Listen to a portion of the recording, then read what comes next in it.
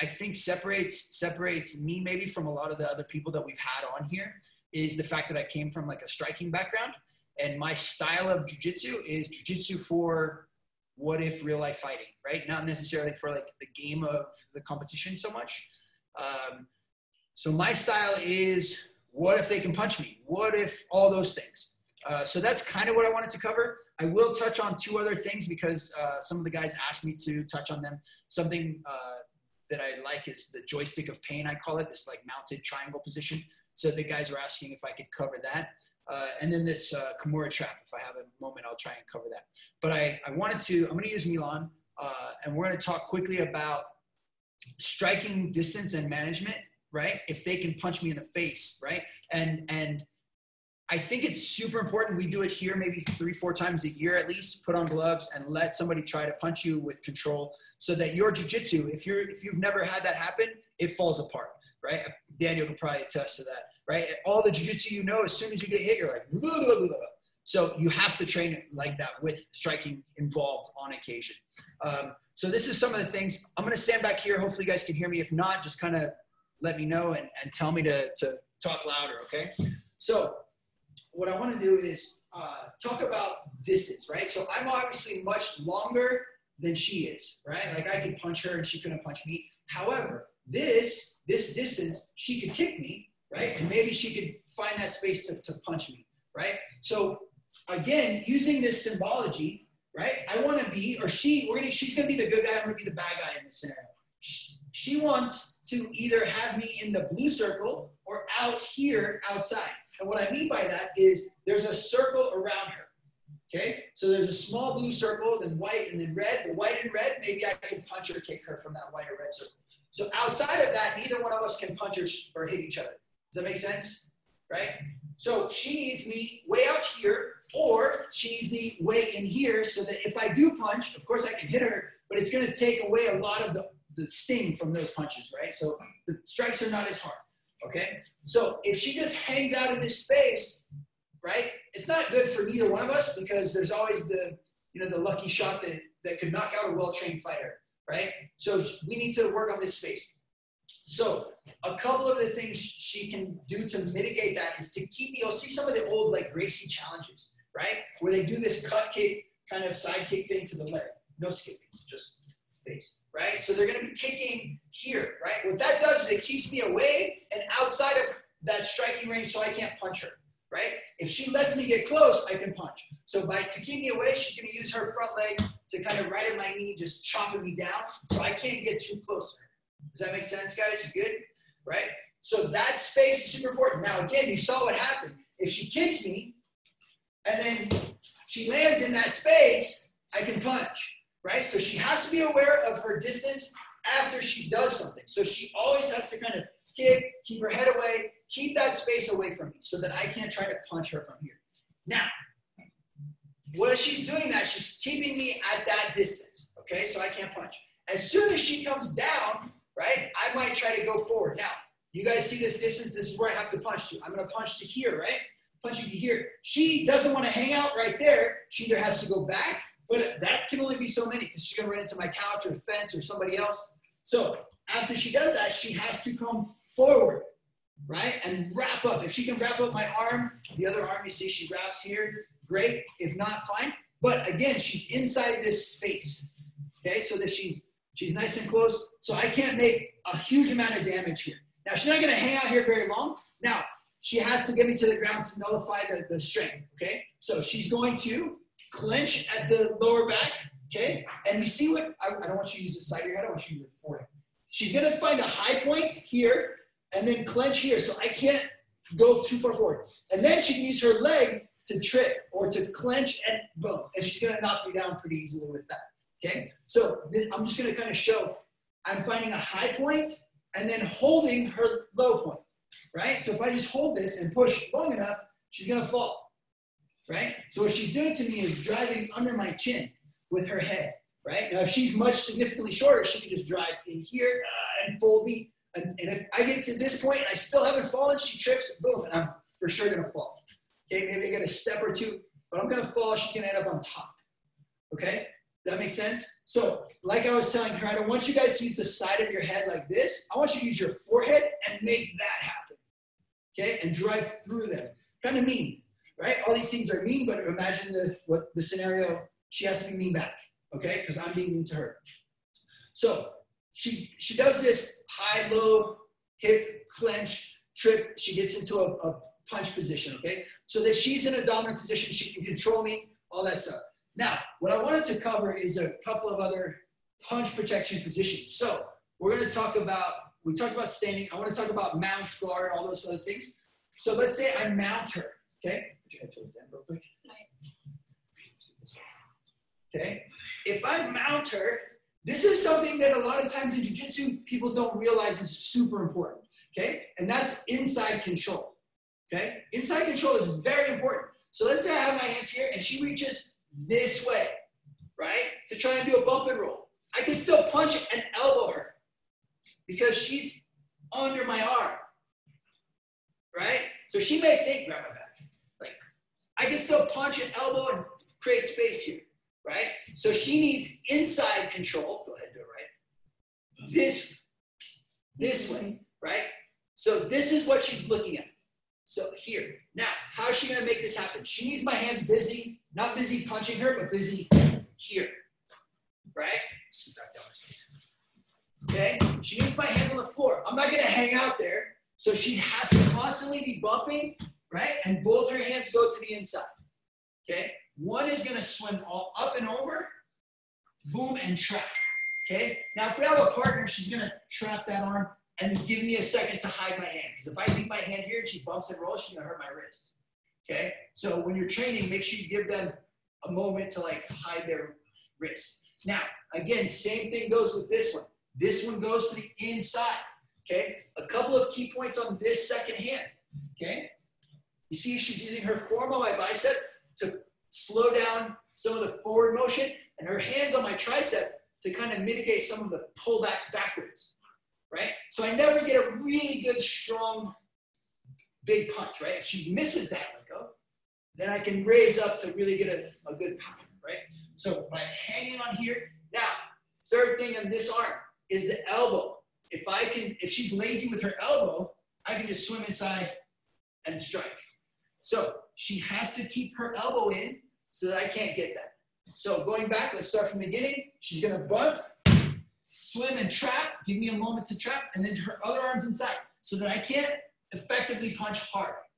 Now, she traps my foot, keeps her feet close to her butt, and then bump hard and up and over, okay? And now she can strike or disengage, whatever situation you feel like is important, okay? Questions with that one, guys? So a lot of little details. So unless you've been punched in the face, and there's an old adage about that where people would say, you know, you punch a purple belt in the face, they become a blue belt. You punch them again, they become a white belt, right? So once you've been punched a few times, you realize like how important that inside grip is, and then controlling, okay? Don't go up and over, so their hand is here. I need to swim and block the inside so that I can trap that arm, okay? So far, so good? All right, next is from guard, okay? Yeah. Milan and I have this video on YouTube from this one position talking about 3 different defenses from a long time ago. I think we did it. Where she's able to like escape. She does omoplata triangle. So I'll cover a quick version of that. But again, the idea is she's going to use her legs to make sure that I don't have good posture to punch, right? You guys, this is where jiu-jitsu started. If you see how we just showed like that cut kick, the clinch, the grapple, the takedown, and then work, right? But always managing the distance of the punch, okay? Punch protection. So she's going to use her legs to help. And again, inside control, okay? So come back.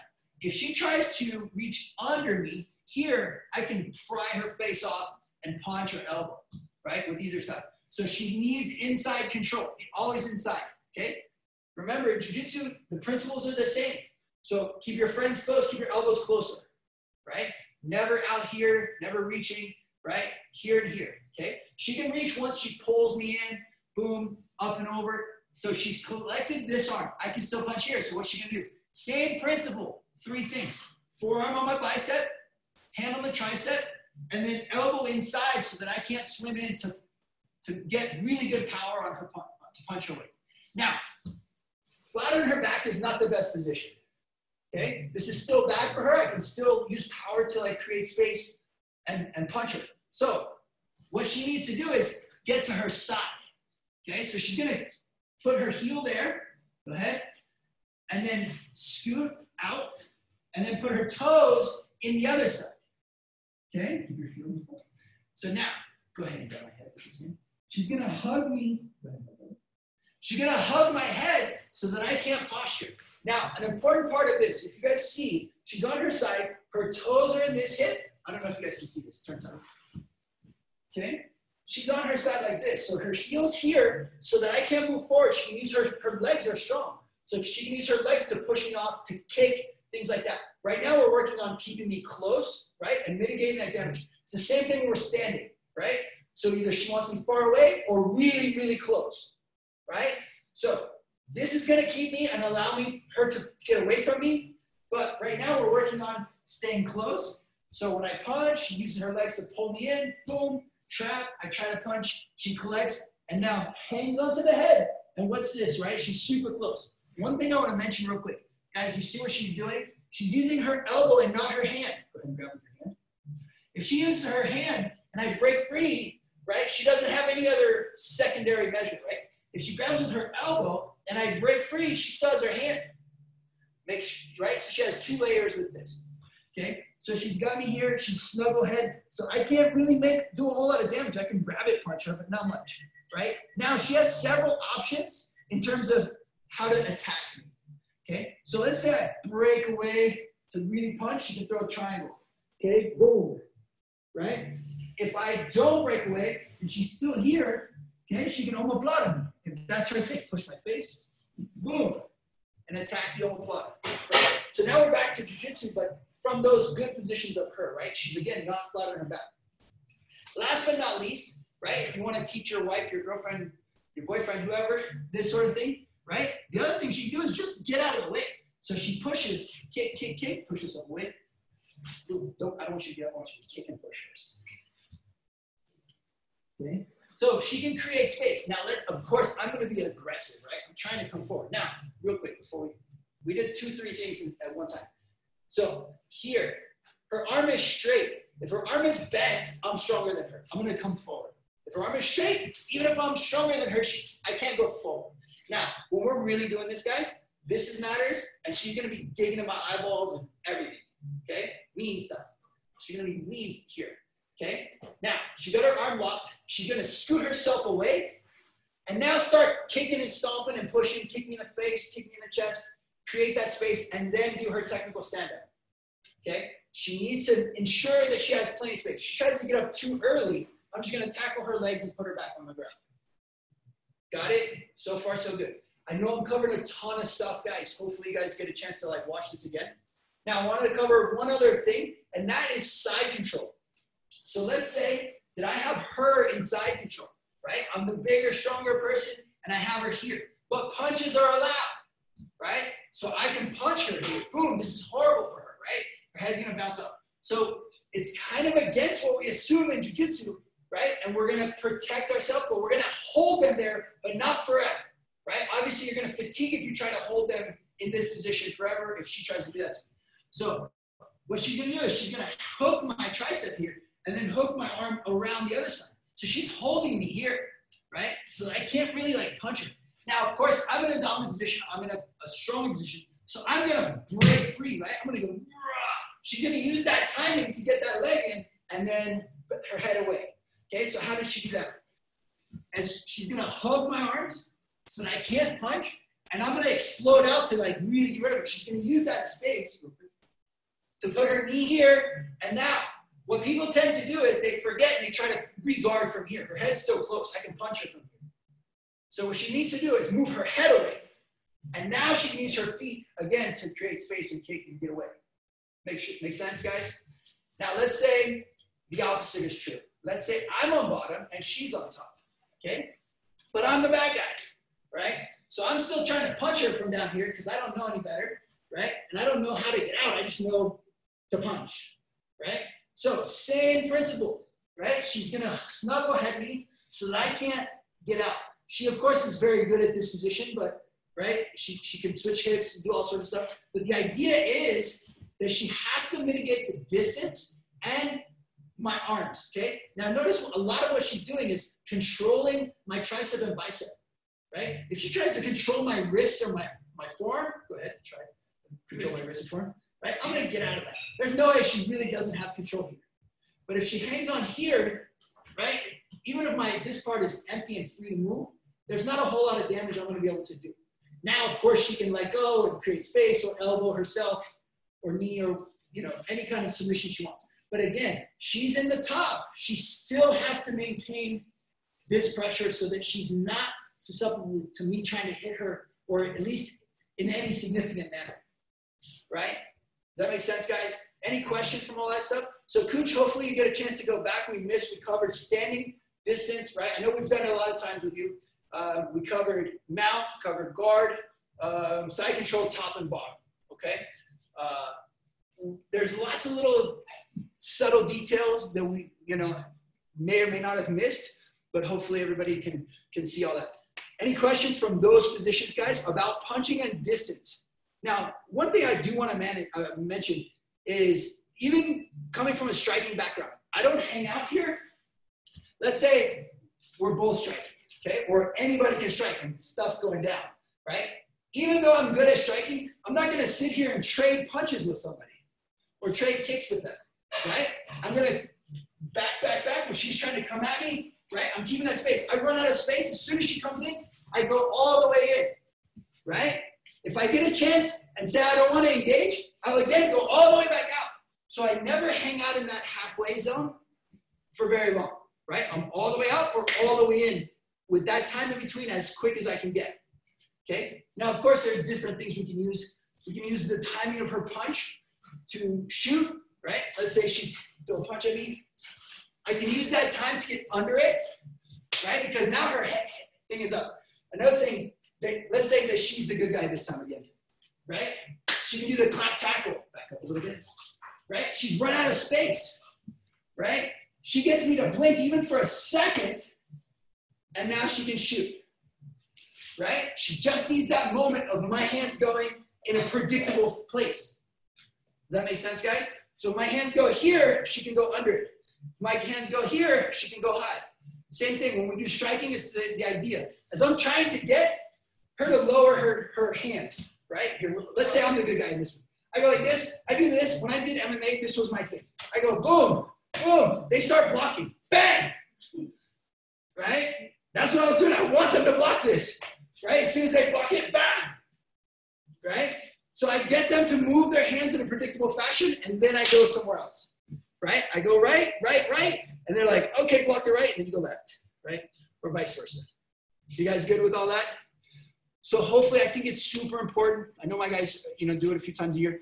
But Randy, for you, if you get a chance, get somebody you trust, right? Put some gloves on. Go light, right? It doesn't have to be hard. It doesn't have to be hard, okay? Milan and I can practice this. If I have gloves on, even without gloves, I can slap box. She has to contain that space. If she doesn't give me, she gives me too much time, right? Then I'm going to cause damage. But I don't have to hurt her. But it's important for her to feel that increased heart rate, right? The oh crap factor a little bit, right? For you guys to kind of get that panic mode. Heart rate goes up, your jiu-jitsu goes down. Because remember, guys, we don't raise to the level of our expectation, right? What do? We fall to the level of our training, right? So if you don't train it, don't expect to do it. Okay? That makes sense? All right, guys. Now, the next thing I wanted to cover. Any questions before I move on? Anybody? Nothing? All right. Is the joystick of pain, the joystick, right? So how I get here is, let's say, one very predictable way for me to get here is I do a normal plot on somebody and I let them roll, okay? So let's say that, come into my flat arch, okay? And I get to an omoplata position, okay? Boom, here. Now, what I do is, I can hang out here, I can try and finish, but sometimes they're super squirrely or they find their way out, okay? But I need them, again, to go in a predictable way. I need them to go where I want them to go. So it's not that I'm stopping their movement. I'm just making them go. It's like a mouse trap, okay? Not a mouse trap, but a mouse maze. I've blocked off all the exits except for the one I want them to go down, right? Or maybe two options and both are bad for them, right? So I'm gonna let them roll because I know that's the most common. I let them roll. And now I follow them, and what I do is I tuck my leg under, and I get up. And then I clamp down, and I just let them roll. And now I have this arm pretty tight, okay? So I'm sitting just like that. Now, from here, of course, I can go to mount. But what I like to do is I step backwards. So I step this way, I look away from them, and I bring one leg back, and I trap their head. And now I sit on their chest. And I'm gonna let Milan do that to me, so that way I'm not squeezing, crushing her too much, okay? So let's say that she gets me to omoplata. Okay, boom. And I'm gonna go this way, just hopefully you guys can see. And I roll out, and she's gonna let me roll and follow me right up. You see what just happened? She still has my arm trapped. She's pulling here. If you have a gi, guys, it's good to just kind of hang, pull here. The other thing is, can you turn this way? Is kind of what she's doing is holding that elbow up, because if that elbow touches the floor, I'm out. If I can get my elbow out of here to touch the floor, she doesn't have me, right? So I'm gonna be pushing her away to try to get that. So she needs to keep that here and sit on that shoulder. So now she has me solid, okay? So even though I'm much bigger, she's got me. So now she can mount, but the best is just to kick this leg back. No, get up. Okay, let's go this way. Okay, kick this leg back, put it next to my ear, boom. And now she can step up. She's already got the submission. So this is what I call a joystick of pain, right? So you see it's a monoplata essentially, right? So my arm is trapped right there, bang. And she's got me. Now, there's several other submissions. I think we counted 17, okay? But I'll just go through a couple, having her stay here. Let's say I dig my arm way back in there, and she can't do that thing because now, here, or if I turn on my side, right? It doesn't hurt so much, okay? But she can always put that foot in front of my throat. And now she's got the go-go plata, okay? She has an arm lock. Let's turn this way. If she sits on this arm, sit on this one. No, stay. Put this one underneath that leg. Right here up against your calf. Trap it. Trap. No. Trap it with your calf and your core. I don't understand. I'm going to do it to her just so I can show you guys. Okay? So I have let's say I have my position here, okay? This is the beginning of what I call the joystick of pain, right? Because I have so many positions. So she was finishing me with this one, which is my favorite. So I want my knee close to her ear, and then I just pinch this. Now to make this simple is I walk my foot up by her head, and I turn, and that's it. That's all it takes. If she's on her side, this is a little bit harder. So in this case, I'm gonna go through a couple of submissions. I push her head down, I can bring my foot over, push down, and I have the go-go plata, okay? I can also shift my weight. So I put it over her head, and say I don't have the go-go because it's not tight, I just shift off, and now I have an arm lock. See that? It's already there for me, okay? The other side, here's what I like to do to kind of trick them into it, is this is the arm that she was attacking, or that I was just attacking, is I lift this up, and I trap it here.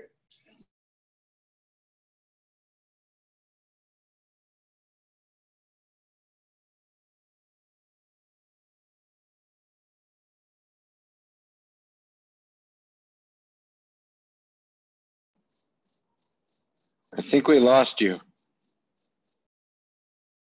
I'm gonna turn you this way again. Okay. Let's say I get to here and I just can't get her to finish. Reach back, wrist lock on this, right? Same thing, I swim through, Kimura, right? Everybody got that? I swim this way, straight arm lock, okay? I have tons of stuff. Here's one of my favorites, super mean. Fist, right there, and just punch choke, right? Just cuz, right? So There's so many things that I can do. Americana on this side, right? So how many did I get through? I don't know, like 10, right? So there's a ton of stuff that you can do from that position. Now, what happens if they roll me out, right? If we can go back one more time. Face the head towards them. Let's say they're so big and strong, they knock me over.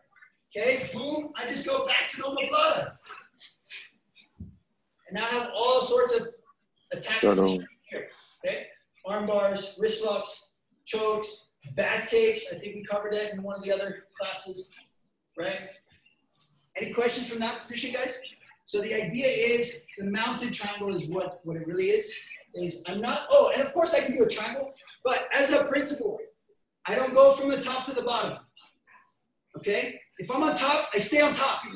Because remember, my mind is a fight, right? Whatever I habituate, whatever I do regularly, I'm going to do in a real fight, so I don't want that to happen, right? I don't want to go from the top to the bottom. Because a lot of times we get there, and this is one of your options, of course, but I don't do it on purpose. Lift the head, shift the leg under, let them come on top, and then go for the triangle. But I don't go to the bottom. If I'm on top, I stay on top. Okay?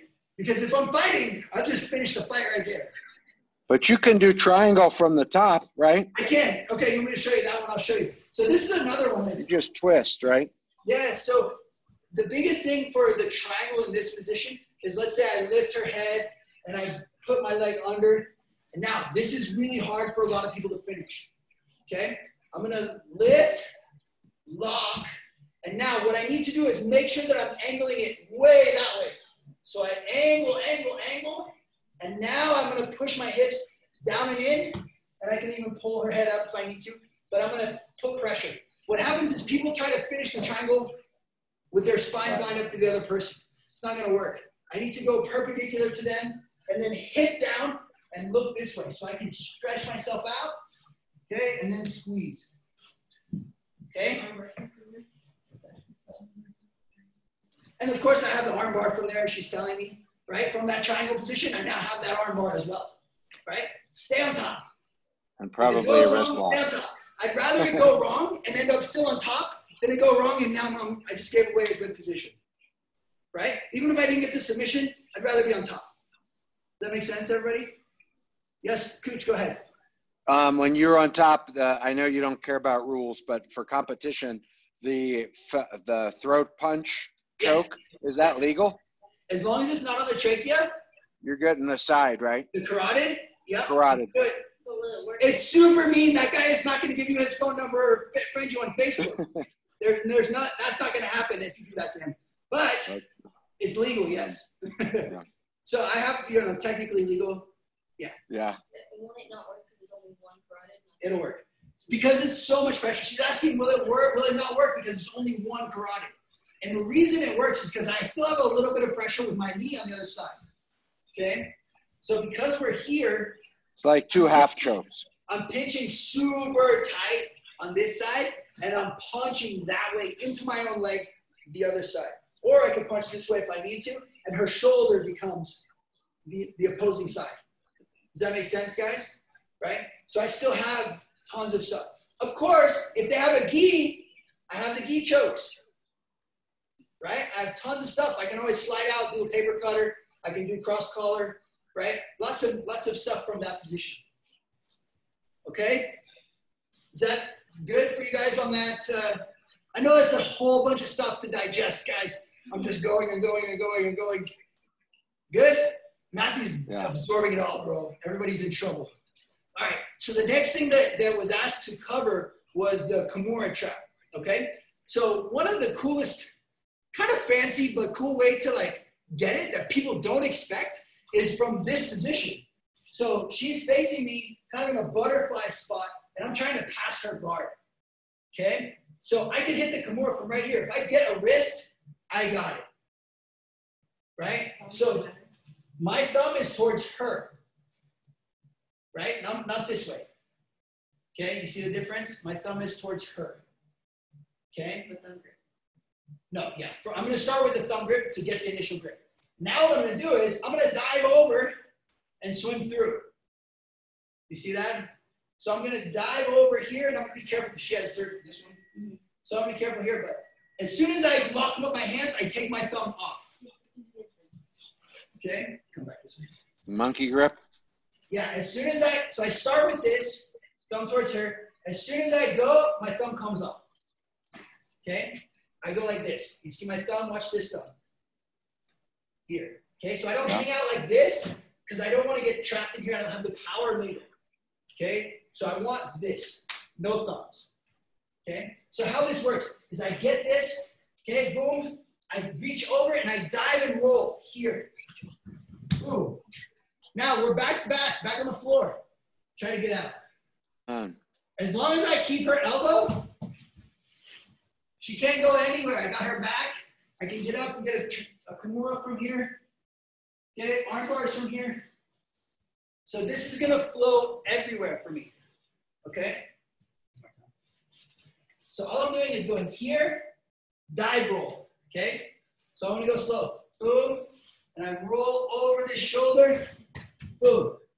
So try and turn towards me. She can't turn towards me, all I gotta do is come up, okay? I have her back, I have arm locks, I have the Kimura. For you guys that have been it, you saw the inverted Kimura sequence that we did. There's a whole bunch of submissions from that upside down Kimura position. Which arm is it? This one? So turn this feet back. Put your knee on your knees, please.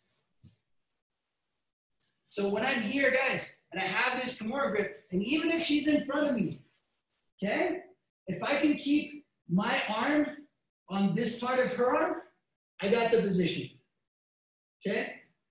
If I can stay here, I'm good. So I can turn, keep rolling, pull her into me.